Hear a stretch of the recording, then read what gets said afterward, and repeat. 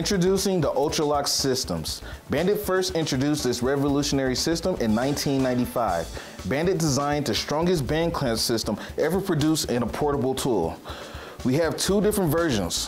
One is the Ultralock 4000C cordless. The other is the Ultralock 9010 corded version. Before we break into the operations, let's go over the components. On every one of the tool heads, you'll find a serial number of the tool. Moving on to the head of the tool, we have our slotted entrance for clamp insertion. We have our cutoff handle. Running down the middle of there is a tension screw with a gripper guide where you can find the gripper which tensions the band.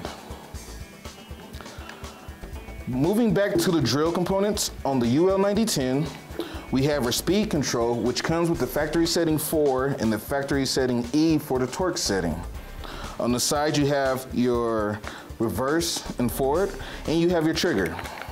On the UL 4000C, the head will be similar to UL 9010. What differs is the drill components. We have our speed setting 1 and speed setting 2. Comes with our torque setting set to 25. Bandit has produced two different designs for the Ultralock clamps. One design is the preform version, and then another is the free-end clamp. Both versions will incorporate the smooth inside diameter, which gives 360 degrees of contact along the application. Bandit's Ultralock preform clamp ranges from 1.5 inches to a 9-inch ID. Anything smaller should use a 1/2 inch width clamp. And our free-end clamps is typically for any applications larger than a 9-inch OD. Let's make a clamp using our free-end Ultralock clamps. First thing we're going to do is break off an Ultralock free-end band from the roll. We're going to pull it out until we see the seam of the next clamp and bend it over until it breaks. Now that we have our clamp broken off, we want to attach the buckle to the clamp. In order to do so, what you want to do is slide the buckle into the band with the indented arrows pointed in the same direction and the same side up. We're going to slide it down the band until it stops in between the two dimples at the opposite end of the free-end clamp. So we went over the tool components of the tool head and drill. We covered how to make a clamp when you're working with the free-end versions, if you're not using the preform clamp. Now let's install a clamp. Here I have the Ultralock 9010 hose assembly and some preform Ultralock clamps. The holes I have pre-marked for clamp placement depending on the shank design. This shank has 2 high-rise barbs, and so I'm placing them right in between the 2 high-rise barbs. Next, I'm going to take the tool. Make sure that your sliding block here is all the way at the nose of the tool before you insert the clamp. So what I'm going to do is push that sliding block forward, and I'm going to reverse the drill into a clockwise position. With the cutoff handle facing down, we want to insert the clamp tail into the head of the tool. Push the tool all the way until it touches the nose of that buckle. Now we're ready to install our clamp.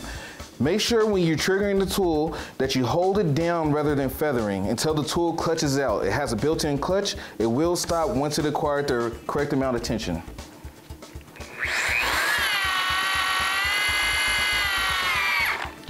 Now you heard the tool stop, we want to proceed to the cutoff. You want to just push forward with a strong, hard stroke.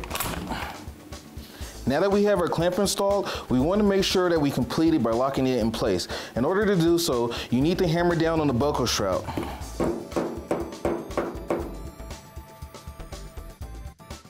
The last step is to remove the remaining clamp tail from within the tool head. In order to do so, we want to push the sliding block all the way forward until it meets the nose of the tool in order for the gripper to release the clamp tail. In order to do so, you want to reverse the drill. Hold the trigger and let the clamp tail push out the nose of the tool and remove the clamp tail.